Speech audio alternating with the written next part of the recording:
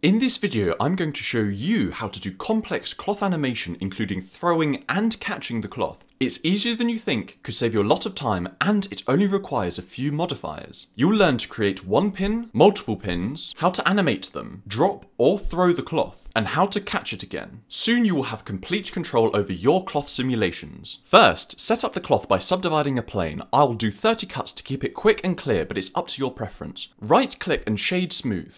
Add a cloth sim, turn on self collision. I leave the quality steps and collisions quality low while working, then I increase them for the final sim. Other settings are up to you. Add a subdivision surface modifier to smooth it out. I add a solidify modifier set very thinly just to add a bit more volume. And there we are. Anytime you want to test the simulation, click bake in the cloth sim settings. Make sure it's in the frame range you want, and to test new changes, click delete bake and bake it again. Stage 1, adding one pin. The whole setup of animating cloth simulations relies on using the pin group found under shape in the cloth settings. We put certain vertices of the cloth into this pin group and it tells Blender what vertices not to simulate. Go into edit mode and create a new vertex group called pin group. Select the vertices you want the cloth to hang from. With weight at 1, click assign to put them in the vertex group. These vertices can be in whatever arrangement you want.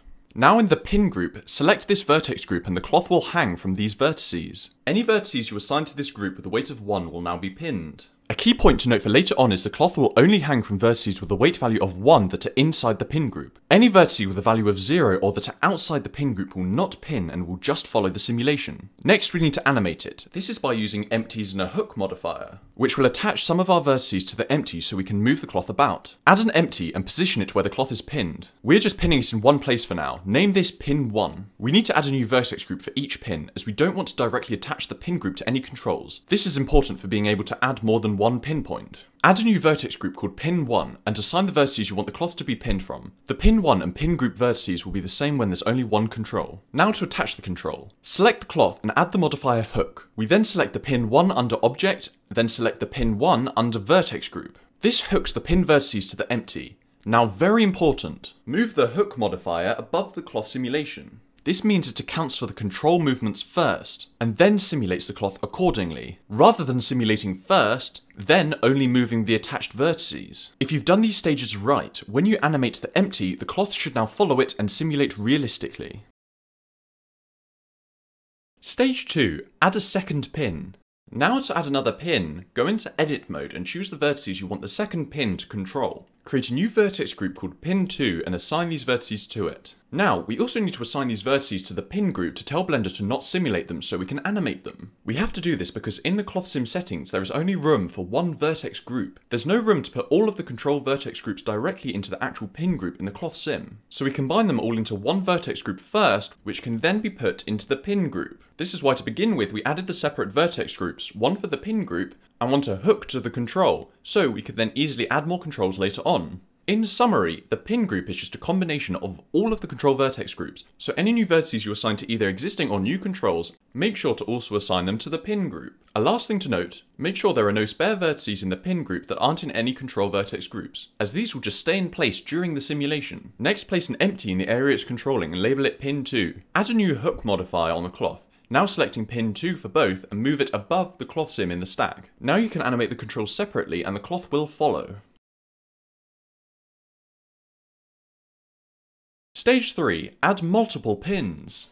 If you want to add more pins, simply repeat the process of adding the second. Add a new vertex group and assign vertices you want pinning. Also add these to the pin group.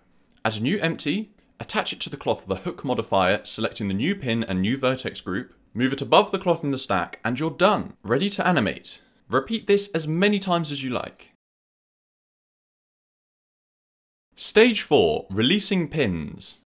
Now how do we drop or throw the cloth from a control? I'm going to show you on one pin, then I'll show it on multiple. You may think you can just deactivate the hook modifier, but the vertices are still pinned in the pin group so it doesn't work. We need to actually adjust the pin group vertices during the animation. Remember, anything that does not have a weight of 1 in the pin group will just follow the simulation.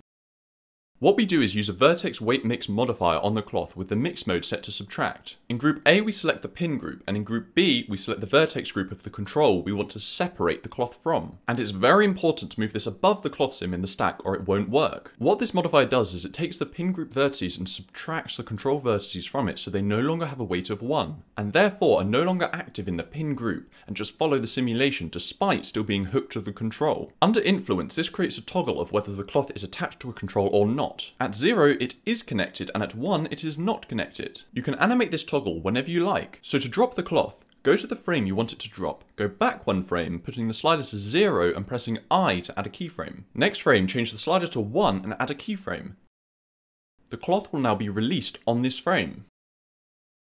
To throw the cloth, time the release during an animation of the control and it will fly however you want it to. To use this with multiple controls, add a new vertex weight mix for each control, set them to subtract, make group A the pin group and group B the specific vertex group you want to subtract from the pin group. I'm putting influence to 0 so the cloth stays attached as default. Remember to put them above the cloth in the stack. You now have switches for each control to release them individually during the animation in whatever way you want to. Same as before, insert keyframes for these influence sliders when you want to release the cloth from a specific point.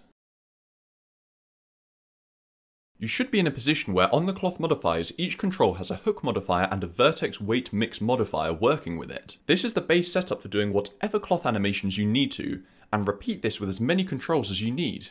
You can combine animating the control and releasing the cloth in whatever way you like to start creating more complex animations. So now we've thrown the cloth, but how do we catch it again? Stage 5, catching the cloth. This is super simple if you've made it this far, it just requires a little individual tweaking to make it look natural. All we do is the opposite of dropping the cloth by reattaching it using the vertex weight mix modifier. Here we have 2 pins connected to a cloth using hook and vertex weight mix modifiers like before. Pin 1 is attached and pin 2 isn't using influence switches, so when we run the sim, the cloth hangs from only pin 1. Our aim is to drop the cloth from pin 1 and catch it with pin 2. At frame 20, we will keyframe the vertex weight influence to detach the pin 1 and let the cloth fall. Then, at frame 60, we will do the opposite with pin 2 and keyframe the vertex weight influence to attach to the cloth. Now, when we run the simulation, the cloth falls from pin 1 and flies to pin 2. This is the base concept of how we catch the cloth. All we have to do is animate pin 2 to a more natural position. Normally, I keyframe all controls with the cloth at the simulation start frame as the vertices get pulled around still from the hook modifier. But when a baked simulation has started, you can then move and animate the controls to the right positions without affecting the mesh. I also changed around the timings of the vertex weight keyframes to stop the cloth from swinging and shorten the fall. So we need to animate pin 2 to the rough position the cloth is on the frame it reattaches. I animated this over one frame to keep things simple and placed it in the middle away from the frame it reattaches, otherwise the simulation can take its movement into account, causing sudden cloth movements. Not great, but it's a step in the right direction. Now we make adjustments to find what we like. I tried moving the controller to a different part of the cloth and it looks so much smoother. One trick you can try to smooth things out is extending the number of vertex weight mix frames so it rejoins the control more gradually over multiple frames. You can also animate the control once the cloth is reattached. I did it here over a few frames to help pull the cloth slightly so it stopped more suddenly and fell into a more flowing motion. There are a couple of solutions if you want to create these simulations a bit quicker and easier. First, I found that the closer to a corner the pin vertex group is, the more often it will flow naturally with very little tweaking, as there's less cloth around it to collide and cause issues.